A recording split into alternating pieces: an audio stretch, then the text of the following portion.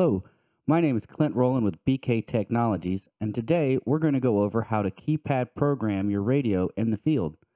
This training class can apply to the KNG, KNG2, or our new BKR 5000 as demonstrated.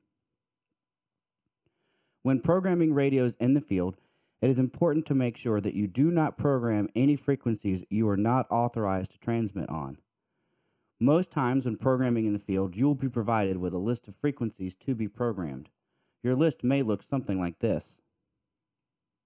Here we can see a list of channels, their aliases or names, their receive frequencies, the receive PL tone or code guard, the receive NAT code, the transmit frequency, the transmit PL tone or code guard, and the transmit NAT code.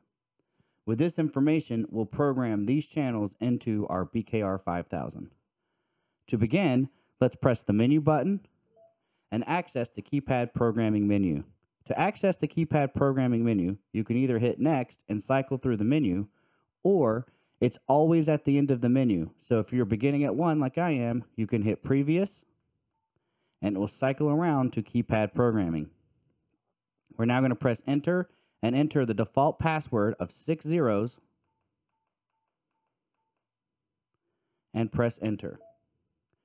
You may see other options here other than keypad, but for the sake of this class and demonstration, we are just going to select keypad. From here, you see global, system, and zone and channel.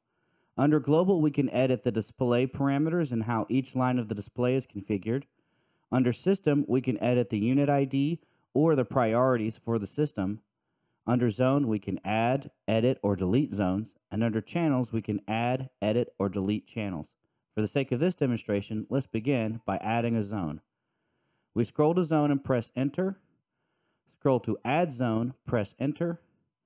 And now we're asked if we want to add a standard or command zone. In this case, we want to add a standard zone. Zone 5 has been added. Let's edit the zone we just added. We go to edit zone, press enter, and then we scroll to the zone that we wish to edit, in this case zone 5. Here we're going to edit our label to match the label we've been assigned in our lab, lab.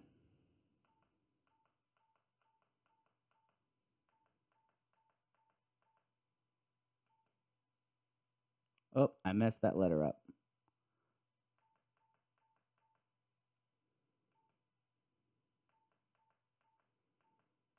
There we are. We'll hit escape here, escape again, and now we can select channel to add channels to our zone.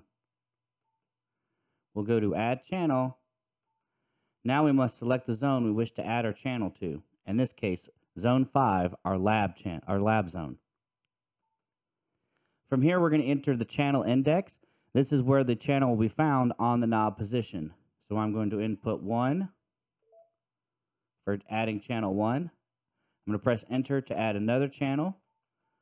Scroll down to our lab zone. Select 2 to add channel 2. Press enter to add another channel. Go down to the lab zone and press 16. Now that I've added my 3 channels, let's edit them. Let's scroll up to edit. Let's select the zone the channels are in.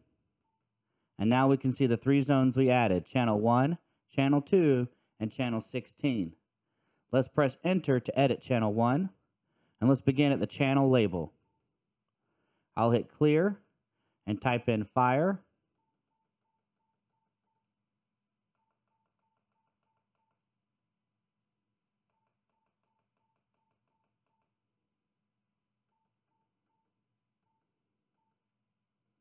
Press enter. I will go to the receive frequency mode. I will press clear and type in 155725. Press enter. Go to my receive mode, analog, digital, or mixed. I look here and I see that this channel has been assigned an RX PL tone or an RX code guard.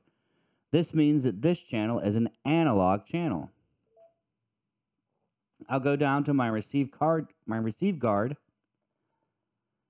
select tone, hit clear, and now I have to type in 77 hertz.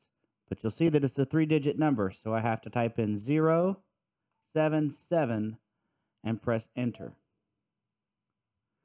Next, I'll go to my bandwidth. This should always be narrowband. My transmit power, high is good. My transmit frequency, I'll press clear and type in 155725 and press enter. I can scroll down to my transmit mode. I have a PL tone on my transmit, so that means it's analog. My transmit guard, I will set under tone, clear, 077. My DTMF live dial is fine, and if I hit next again, I'll take back to channel label, meaning I've gone through all of the items. This channel is done. I'll hit escape, scroll down to channel 2 to edit it, and press enter. We'll start with the channel label. We hit clear. We'll type in LE.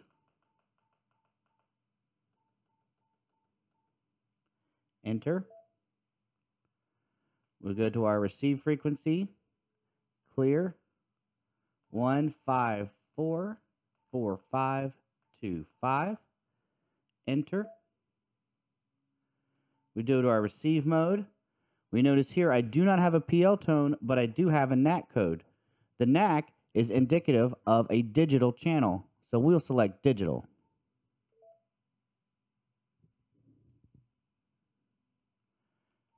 Next, we'll go down to our NAC code, select enter, and clear. You'll notice that the NAC is a hexadecimal number, meaning that it has alphanumeric numbers.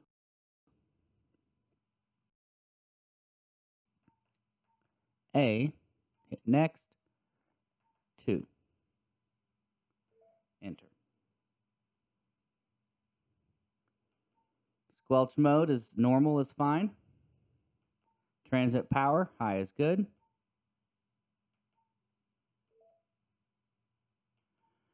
Transmit frequency, we'll hit clear. We'll type in 154525.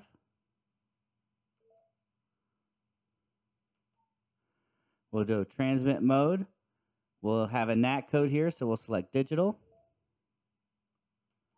Go to our transmit NAC, hit enter, clear, 1, A, next, 2.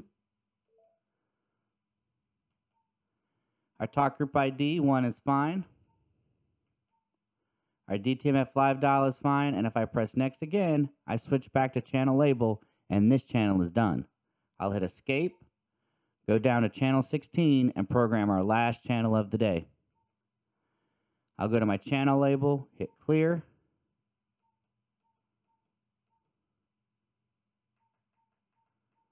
And then I will use my 0 key to get a space, and then the number 1.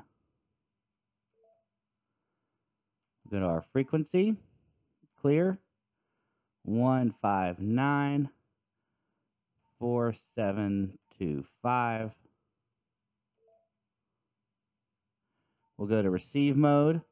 Here you notice that I have a PL tone even though it's a DPL or digital PL tone. So just because I have a PL tone, that also means I'm in analog mode even though it's a DPL. And when I go down to my guard here, you'll notice that I have digital to select. And then here I have my DPL tone for 270. I'll hit clear and type in 270. Enter. My bandwidth should always be narrowband. Transmit power, high is good. Transmit frequency, we'll clear this out. 159725.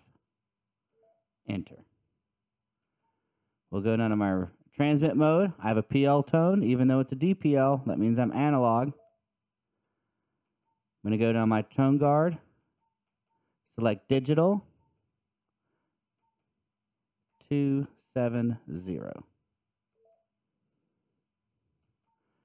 DTMF live dial is okay. I hit next. I'm back to channel label.